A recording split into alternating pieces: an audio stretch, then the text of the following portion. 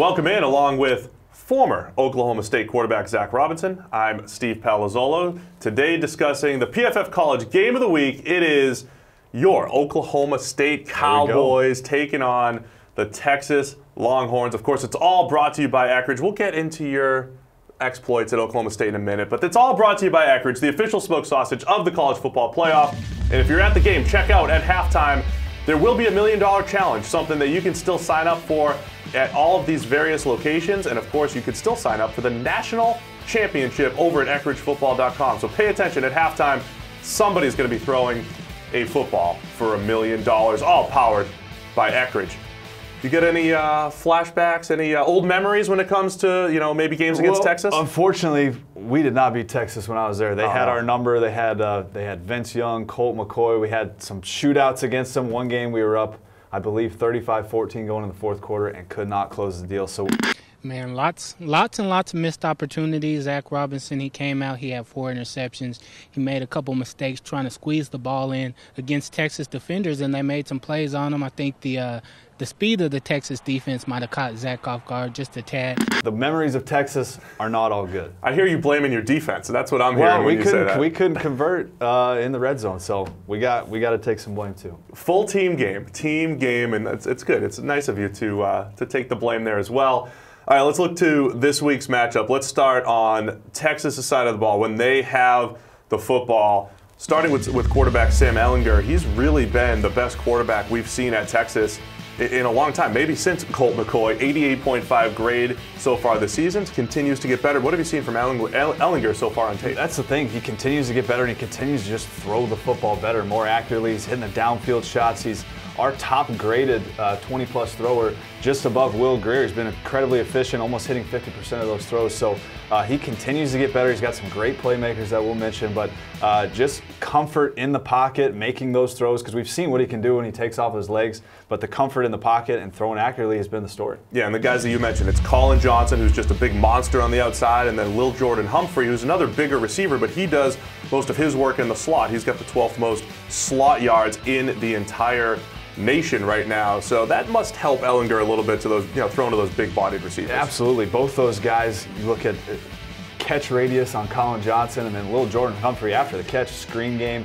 He's a threat to take that thing 15, 20 yards every time he touches. So, and then you look on the other side, Oklahoma State, one of their weaknesses is missing a lot of tackles. So that's going to be something to watch is can they tackle? Can they defend the deep ball? They're allowing the 113.4 pass rating on 20-plus throws, which is the worst in the Big 12. So that's going to be the story of this Oklahoma State defense is containing those guys, tackling, and stopping the deep ball.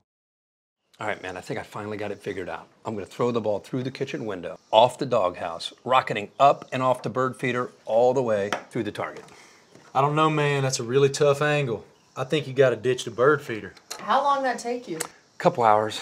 You know you could have just gone off the porch column. That's a good-looking plate of food. The Eckridge $1 Million Challenge is back. Enter at EckridgeFootball.com for your chance to win. What do you think? Seriously, dude?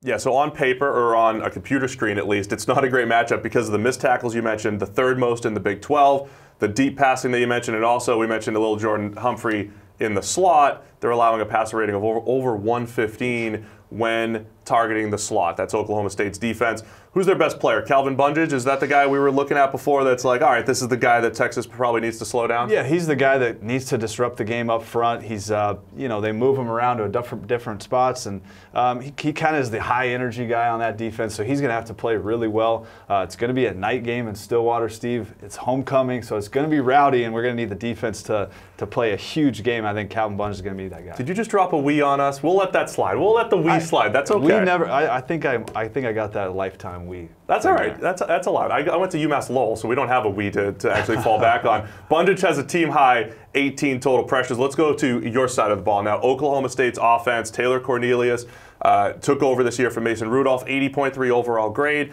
3 games, though, under a 60 grade. So it's been a bit of an up-and-down ride. What have you seen from Cornelius? Yeah, a little up and down. You'd like to see him just play a clean game. They love to throw the football down the field.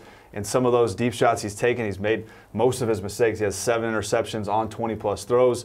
The best thing that he does if things aren't there is take off and go. He's got great mobility for a big guy his size. So you want to see him play a clean game throughout. They've got a great receiver on the outside, Tylan Wallace, which you'll mention here in a second. But those two guys got to get it going against a Texas secondary that mixes up their looks a ton and do a lot of good things. Let's get right into the scheme. We'll talk about Wallace in a sec, but schematically, Texas did a pretty good job last year. They're going to come in with the same game plan. What did they do against Oklahoma State's offense last year in their matchup? You would think it would be very similar. They had a lot of 3-man fronts, drop 8, and basically playing too high coverage, daring them to run the football, and they could not run the ball. So Justice Hill, getting him going is going to be a big thing to just get them out of that 3-man front that haunted them last year. Mason Rudolph didn't play the best game, was forcing some throws. I'm sure he just got agitated, wanted to take some shots. But the way that they just played it, they said, hey, we are not going to get beat deep.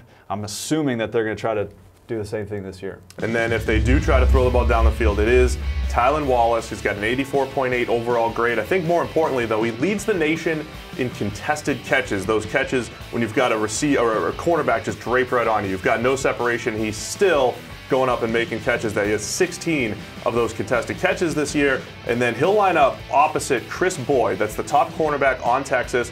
Wallace always lines up on the right. Boyd lines up on the left side of the defense. So they will match up pretty much every snap this week. It's going to be one of the best matchups in all of college football. Yeah, no, it'll be great, especially when those guys are to the field. You see a lot of just one-on-one coverage to the field, and that's when they're going to have to take their deep shots. We mentioned the 2 high coverages that they play. Sometimes they'll mix it up and they'll keep the safety inside. So that's when they need to hit the deep shots. And that's going to be kind of the story of the game is can they get those 20-plus plays, not have to just sustain drives running the football. So Wallace versus Boyd, one of the better matchups. The other guys to really keep an eye on, Caden Stearns, the true freshman safety. He's unbelievable, yeah. He's been the highest graded player on the Texas defense right now, 81.6, 4 interceptions, 2 pass breakups, one of the best true freshmen in the entire country. And then you have to keep an eye on Charles Omenihu. He's got 19 pressures. That leads the team. So Zach, give me a prediction. What's happening in Stillwater on a Saturday night? The team's been struggling a little bit. I think this is the time that they get it done. We need to beat Texas. I dropped we again. I saw that. I do think night game, homecoming, I think that they get it done, and it's going to be a big upset. So there you have it for unbiased Zach Robinson. Very I'm Steve unbiased. Palazzolo. This whole PFF College Game of the Week has been brought to you by Eckrich, the official smoked sausage of the college football playoff. Don't forget to pick up your Eckrich smoked sausage at your local grocery store for this weekend's tailgate or homegate party. And be sure to visit EckrichFootball.com for great game day recipes and to enter their season-long $1 Million Challenge.